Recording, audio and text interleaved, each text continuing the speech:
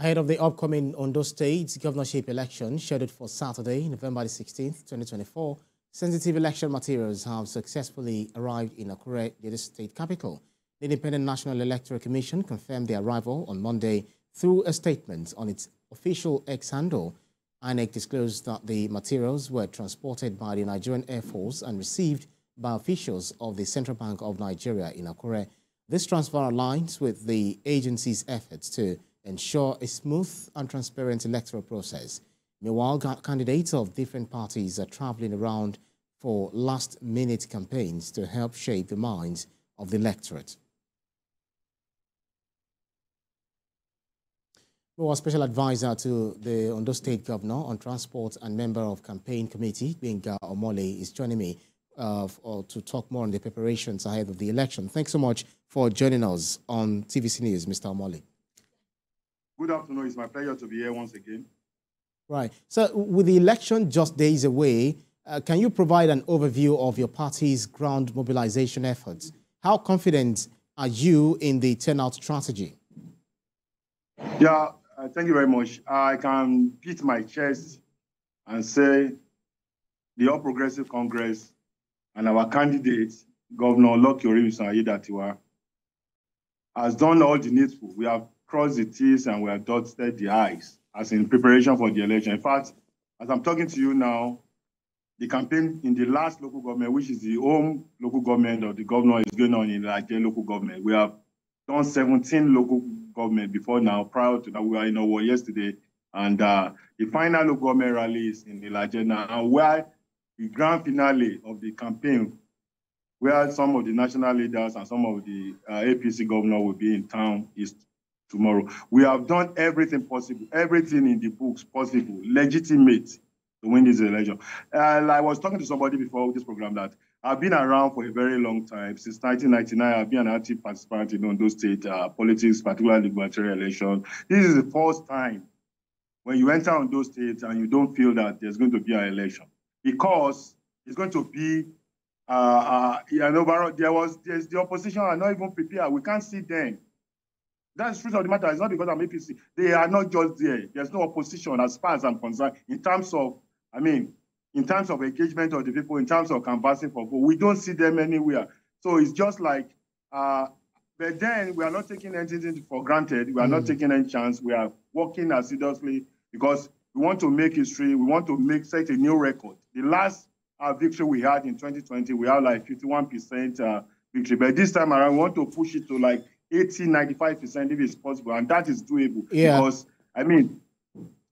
we are prepared. I'm wondering how that is going to be achievable, because being the party in power, the opposition parties will always find it convenient to criticize the government, both at the local and the national level. How is your campaign managing to counter their narratives and criticisms effectively? Well, that is the work of opposition. Like I said, unfortunately, the so-called major opposition in Ondo State didn't get it right by presenting somebody in the character of their candidate, somebody who was a former deputy governor, who was dropped, who was not picked for the second time, somebody that his character is questionable. Yeah, the last debate shows it, or somebody who was on national TV telling lies. So, and the choice Ondo State people want to make is about making a choice between two former deputy governors. So it's going to be on their integrity, on their characters. And Ondo State people knows. So, like you said, opposition will always talk. They try to do a lot of, propaganda, but they see that it doesn't work. So they've even kept quiet now. So the truth of the matter is that people in Ondo State are home. They are home on the same page with Governor Aiyedatiwa for so many reasons. So many reasons. So, like I said, we are not going to take it for granted. We are working assiduously because we want this victory. We want, like I said, we want to set a new record. Absolutely, but the stakes are, really getting higher. There are different parties. Your party is seeking to, hold on to power, via re-election, getting re-elected into this position. But how are you working with the security agencies as well as the electoral umpire, that's Independent National Electoral Commission, in order to ensure free, fair and transparent election come Saturday? Well, the job of security is for the security operatives, and I think they are on top of the game. For the very first time, like I said, I want to give it to the opposition. This is the first time that we are going to a gubernatorial election, and no violence in terms of people, attacking each other, destruction of billboard. I think people have come of peace that people are more enlightened now. And like I said, because the opposition is weak, so they have nothing to offer. The preparation is in top notch. The security, I give it to the Commissioner of Police in Ondo State. He has been on top of his game, and other security agencies. So when they will speak at the appropriate time, I cannot speak for the security agency, but so far so good. There has not been any skirmishes. There's no issue of security concern as far as this campaign is concerned. We've not heard of APC attacking PDP or PDP attacking APC member or SDP. The campaign has been smooth in all the 18 local governments, and I give it to the opposition for the very first time.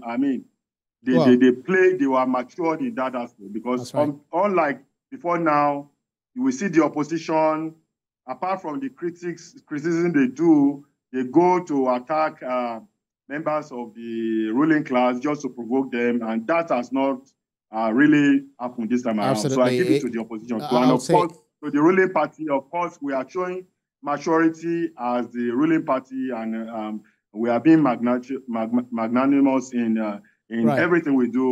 We've shown, our governor has shown leadership. Absolutely. And as a united Ondo State, we are facing this election as a united Ondo State. I would say that's a good news to hear from you there, because what Nigerians actually want, particularly you are a journalist, Ondo residents, you can find out yourself. Right, that's exactly what they want: free and fair election, because it doesn't have to be about violence; it has to be peaceful. Thank you so much for speaking with us. Special Advisor to Ondo State Governor on Transport and member of Campaign Committee, Gbenga Omole. The pleasure is mine.